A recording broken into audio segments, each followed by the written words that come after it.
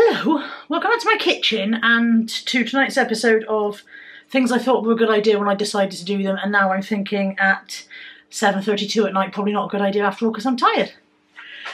I was chatting with Nat today about things that I used to bake. I used to do a lot of baking and not so much recently. Let me just tie my hair back because it's already annoying me. Okay, used to do a lot of baking, not so much in recent years because of dieting. But I used to make something called melting moments. Now I'll show you how long ago I used to make them. This is the recipe book. Look at the fablon on the cover of that. Isn't that the most 80s fablon you've ever seen? This is the recipe book that I started writing in when I was a teenager, a young mum at home with Anthony and whatever. Look at the ancientness of my writing. So, in this book, there are some that I wrote in over the years and some that I just stuck in out of magazines. This is a photocopy from somebody else's recipe book. I don't even know whose. Look how odd the sellotape is around the side. Been there a long time. This particular recipe here, Melting Moments, used to be Natalie's favourite. So when we were talking about this earlier today, she was like, oh, you should make some of those. I was like, if I can find the book, I'll make them. So, I have preheated my oven, 350 degrees F. Gas mark 4, it's about 180 C, which is what I've got. I've got C. C is Celsius, isn't it? I've got about 180 on there. And I've already measured out my ingredients, so I'll show you what I've got. This one has got 5 ounces of self-raising flour and a pinch of salt, just whisked together. At the back there is 3 ounces. It should have been caster sugar. I didn't have any caster sugar, so it's just ordinary sugar. It will be fine. It might be a little bit more granulated, but it'll be fine. This is 1 beaten egg, but I only actually need half a beaten egg, and that's why I've done it in the little measuring cup, so that I know I only need to use 25 mils of that instead of the 50 mils that the whole egg is. This is 1.5 ounces. I'm sorry we're in ounces, but that's what this recipe's in. 1.5 ounces of margarine, the recipe calls for. Now I've got spreadable butter and it'll have to be fine. And 2.5 ounces of lard. Lard, would you believe, in 2024. And then this is some cornflakes. The recipe actually calls for porridge oats. You're supposed to roll them in porridge oats. We never have. We've always used crushed cornflakes. So that is just some cornflakes crushed up in a bag using the rolling pin. Let's get on and make them.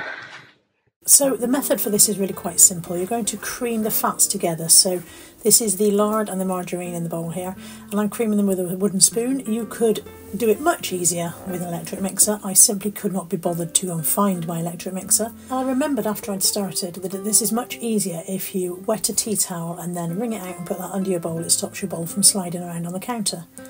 So I'm beating together the 2 fats, creaming method, so basically until they're very well combined and starting to look a bit fluffy.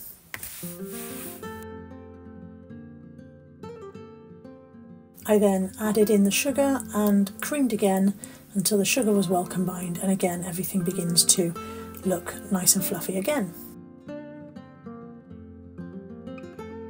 Now the magic of editing did shorten that process quite a lot. It took a little bit of doing, and as I said, it would have been quicker with a mixer.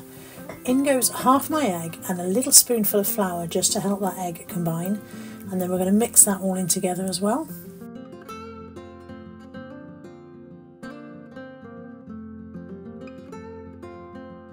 And then when that's nicely combined, we're going to add the rest of the flour, and I did that in 2 batches just to make it easier to mix in without causing a cloud of flour all over the kitchen.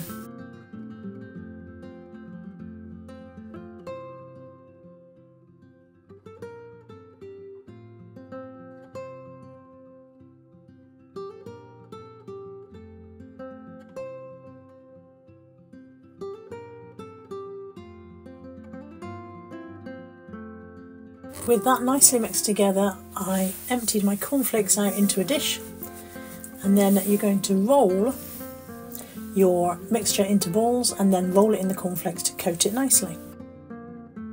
So I'm just pulling off lumps of the mixture, rolling it into balls, and then rolling it in the cornflakes, squash them back into balls, and then onto the tray. This mixture made 10 almost even sized balls. They weren't quite accurate, but you could weigh it if you wanted to be absolutely precise. And you need to space them out nicely on your baking tray because they will spread during cooking. Okay, and now into the oven for 15 minutes apparently. They've been in about 5 minutes and this is how they're looking. As you can see, they spread out quite a lot I probably should have spaced them better on the tray. Okay, they've had about 13 minutes because our oven can be a bit fierce, so I'm going to take them out and see if they're ready. If not, they can go back in.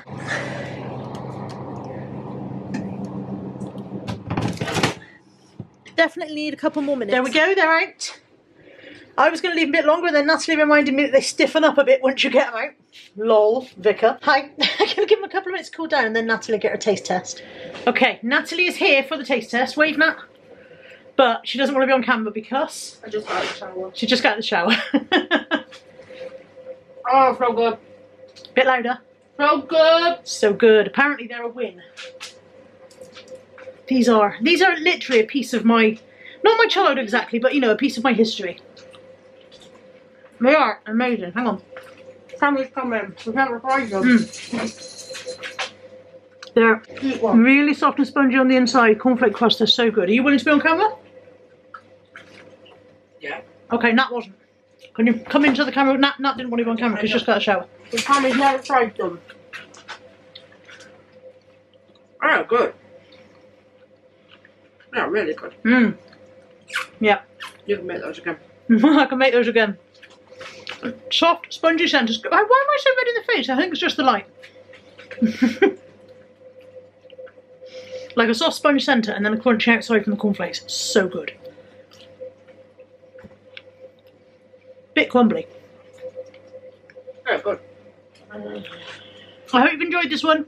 I'll put the recipe and the details on screen and in the description box for you. And I'll see you soon. Take care. Bye for now.